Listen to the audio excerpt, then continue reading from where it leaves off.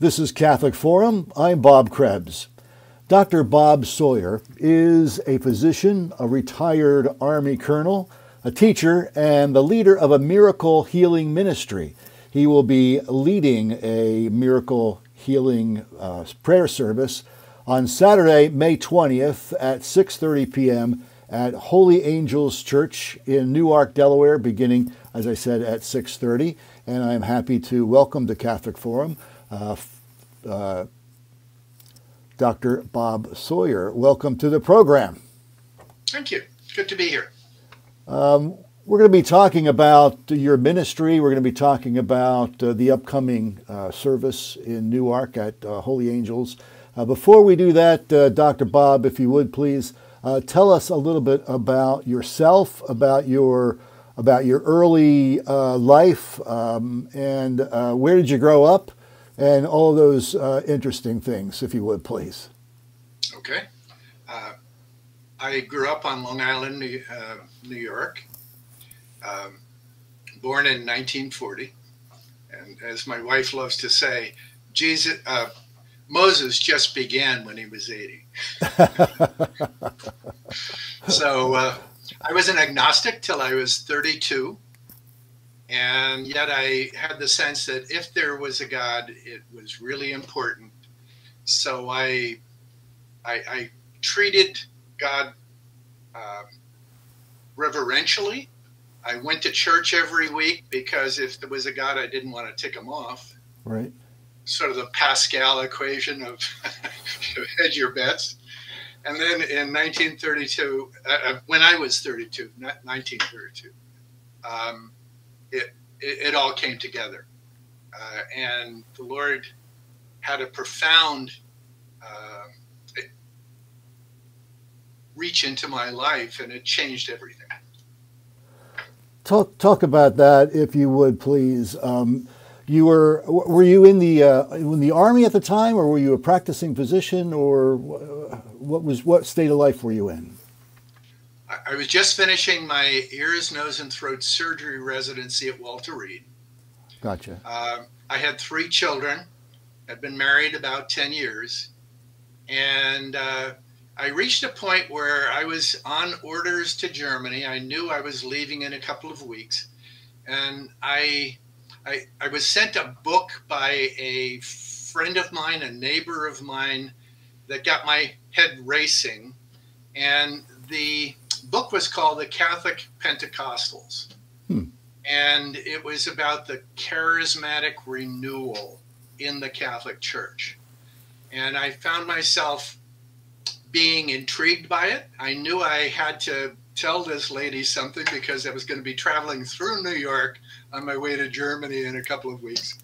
So I had to read the book to satisfy her. And reading it, I found myself wanting to have what these people had before. Many of them had been through Cursillo. Mm-hmm. And I said, God, if you're there, I'd be happy to have what they had in the beginning, not necessarily the supercharge. But the Lord had other ideas for me. Yeah. Along came the supercharge. So were you raised Catholic? You said you went to church. Was it? I was raised Catholic. Yeah. Never any question about. As a matter of fact, in high school and in university, I went to a Jesuit university, went to a Catholic high school. I was a public until high school, right. And I took 2 courses in apologetics, and I knew it up here, but I didn't know God down here. Right. But I knew that if there was a true church, it would be the Catholic Church, provided there's a God. Right. So, did you always want to be a physician? No, I started off in electrical engineering. Nobody in my family had ever done anything medical. So this wasn't even on my radar. I had incredible talent in mathematics, and I figured, well, gee, I must be destined to be an engineer or something like that. So I went off to Marquette University School of Engineering, and I spent my first year at Marquette in engineering. And in retrospect, it was a God incident where we went out, a group of guys from the engineering school went out bowling one night, and we went back to this one fellow's house, and they started playing cards, and I'm not much of a card player, but I started looking over some books in his dad's bookshelves. His dad and mom had been killed a couple of years before. His dad was a physician, and he had all these medical books, and so I started just paging through. Ultimately, a couple of them just sort of stood out, and I said, gee, do you mind if I borrow these books? And he said, go ahead. So I went back to my dormitory, and about 3 o'clock or 4 o'clock in the morning, the sun started to rise, and I realized that I had read through the night, and I realized that, gee, I would never have done that with my physics books. Right. So suddenly the light went on, and gee, is there more to this than just a coincidence? Right. So then how did you end up in the military? It was very practical. I was the youngest person in my med school class. And back then Vietnam was active. Mm-hmm. And the message was that any physician was draftable until he's 35, not just the ordinary person, but there's a special set of rules for doctors. Right. And I realized that two of my classmates during the Cuban Missile Crisis, one day just disappeared.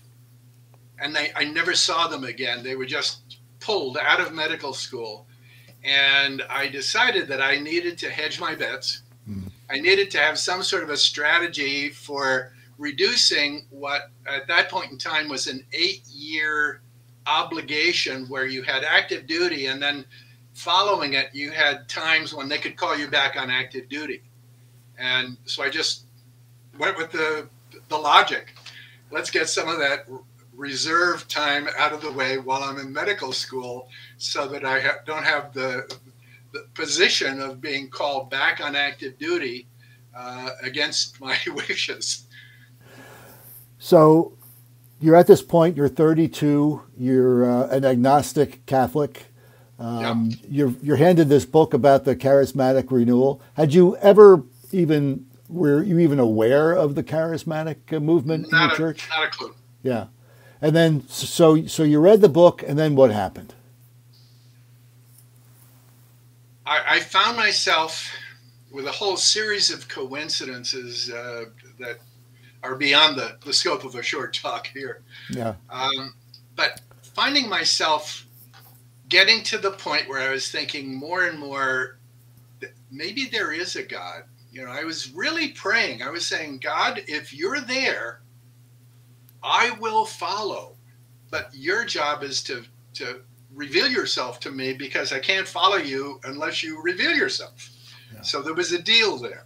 Right. And gradually I felt as if the Lord was saying more and more, follow me, do these things. And I, in the dark of the night, one night, 10 o'clock at night, I had the memory of putting on a Turkish towel dressing on one of my patients, because I had operated on him. All the stitches fell apart. These were the days before good antibiotics. And he had a giant hole in his neck where saliva would just come through the front of the neck. And you could look at the front and see 5 inches of backbone straight through. Wow. And I felt terrible. In retrospect, that terrible feeling was God's compassion for this man. And here I am saying, Lord, I know I will never see the results of this, but if you heal this man, then I will give you everything. I'll give you my life. But I know that I will never see the results of this. So just in weeks or months, do what I know the loving thing is, and that's to heal him. And I was thinking he would need some surgeries and some additional things, just like in the medical community. That's what we do, Right. but speeding up the process. And at 6 o'clock in the morning, I'm back in Walter Reed. I'm taking off this man's Turkish towel dressing, and there's no hole whatsoever in his neck anymore. It's totally healed. Wow. Wow. And all What my did teachers who were around came over and said, "Oh my," because they had seen this day by day. It yeah. wasn't a surprise to them, but they said there is no known medical explanation for this. The whole hole being closed. Uh, no known medical explanation is sort of doctor code for it's a miracle.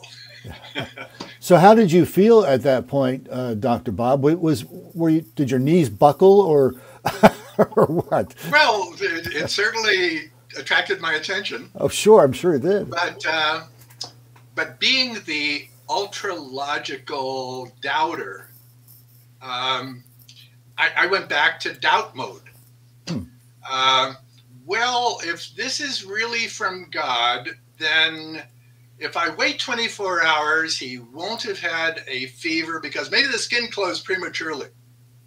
I'm making up these fantastical explanations for something that really, medically speaking, just wasn't logical.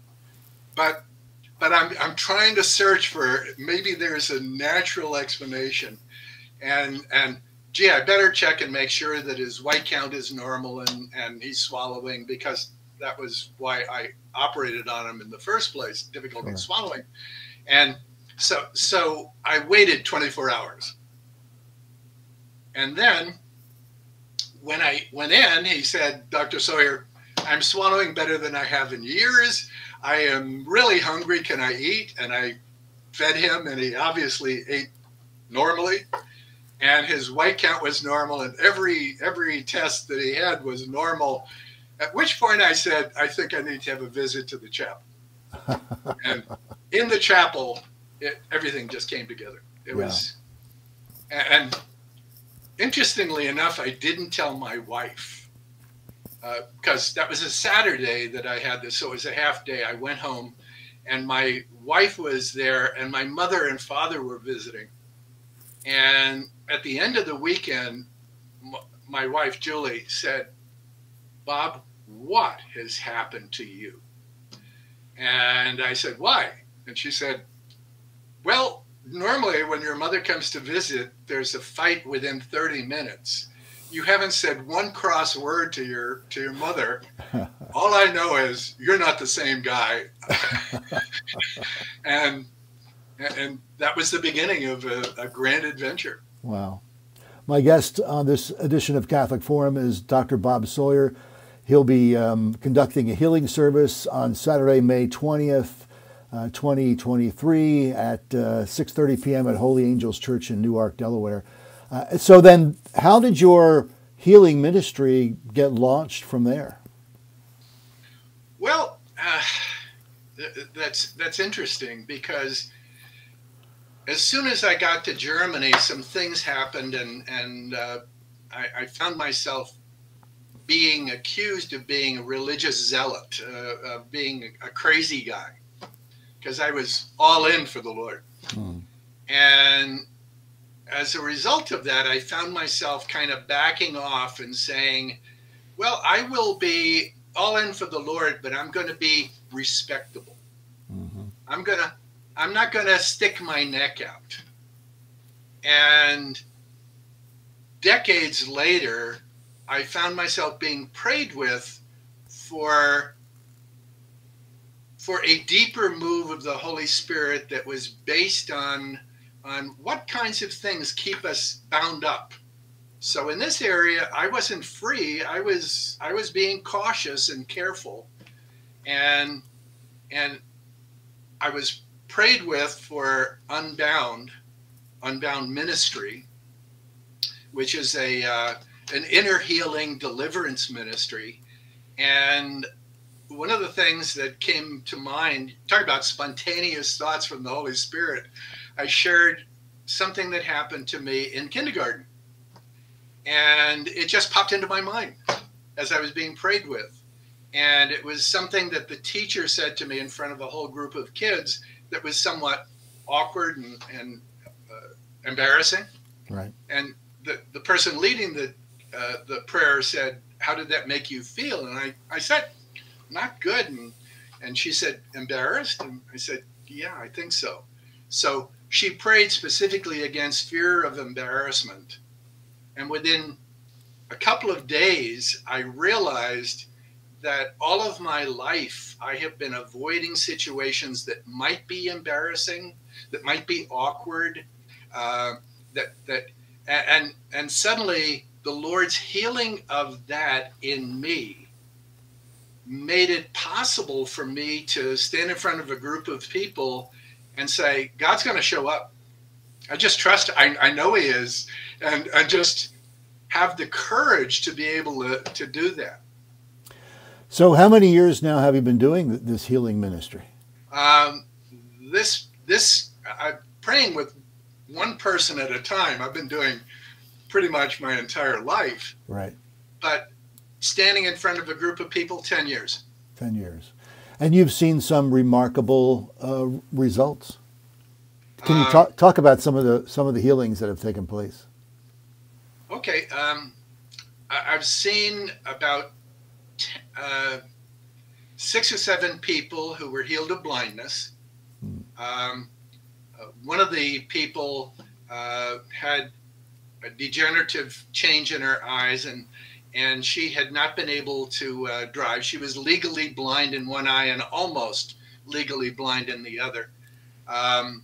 And she was totally healed, went back to her ophthalmologist, the Johns Hopkins ophthalmologist, and her doctor said, I don't know what happened. I don't have an explanation. I need to check with my colleagues. And literally, this lady who had not been able to drive her car for years was, after a full year with this ophthalmologist, finally given permission to go back to driving. I think the ophthalmologist thought it was going to come back. So that's a memorable one. Yeah. In Southern Virginia, I had a healing service, and after the healing service, there was a situation where we were getting together as a group to kind of go over what did we see in the way of healings from the prayer ministry. One of the people went into a restaurant that was the wrong restaurant for our group. And here was a lady who had just left the healing service that I had conducted, who had lupus. And as a result of the lupus, she had been a cripple, barely able to move for over 10 years. And she had not eaten a bit of solid food in over 10 years, as all a part of her lupus. She was dancing around in this crowd while eating her first meal in 10 years, telling everybody, Jesus healed me. Wow. That's something that you don't forget quite easily, I would think. Yeah. It's so good. So you're coming to Newark, Delaware, to Holy Angels Church. It's on Possum Park Road on May the 20th, beginning at 6:30. Walk us through that event. What will the participants experience? Okay. Often this is a time when the gospel is preached, and it's sharing, just like Jesus perfectly revealed the Father's heart. That's what I want to do. The heart of love that was the very nature of God, and the power of the Holy Spirit. So I preach about these things, the heart of God, that he wants to bring people into freedom. He wants to heal people. 40% of his gospel narratives have to do with healing. And he's saying the kingdom of God has come. Well, I'm talking to them about the kingdom of God has come. And I'm bringing them to a better awareness that it's their their experience of do I deserve to be healed has nothing to do with it. It's not about us and it's not about them. It's about Jesus and his heart and his wanting to bring them into more freedom. So he wants to bring them into a fuller life in the Spirit. And the Holy Spirit comes in power. Jesus talked about his followers, and in talking to his followers, he said, greater than John the Baptist, and John was greater than all the prophets who preceded him. So we're talking about everybody who born of man, born of woman, who is in the kingdom of God, walking in the Spirit, and having given their lives to Jesus. They are new creatures. They're born anew. The Holy Spirit dwells in us. And through the power of the Holy Spirit and the experience of a personal Pentecost, we just see what Jesus saw and do what Jesus did. And this is an invitation to everybody. So one of the things that I encourage everybody to do is to pray with one another and experience for themselves that what Jesus promised is real, and then to go out and tell the world what they've just seen. And then, of course, we have the actual healing service where people testify to the fact that they have been healed. They do what multiple scriptures talk about. Let the world know about the goodness of our God. Mm-hmm. And the whole, go ahead. I'm sorry. And then at the very end, there's a time for individual prayer from healing ministry team members. Yeah. And many healings happen there too. Right. And it's not just for physical healings. It's emotional healings and relational healings, anything that's troubling someone. Well, I've seen PTSD healed. I've seen schizophrenia with visions that are schizophrenic. Right. Words that they hear and things that they see, obviously not from God.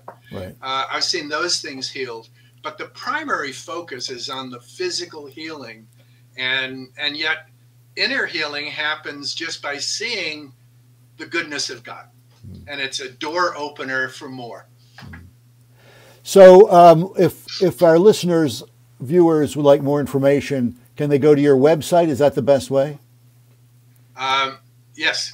And that's miraclehealingministry.org, correct? Yes, with dashes. With dashes, great. All right, very good. So it is coming up on May the 20th, Holy Angels Church in Newark. Dr. Bob Sawyer, thanks so much for sharing the time with us today on Catholic Forum. God bless. Thank you so much.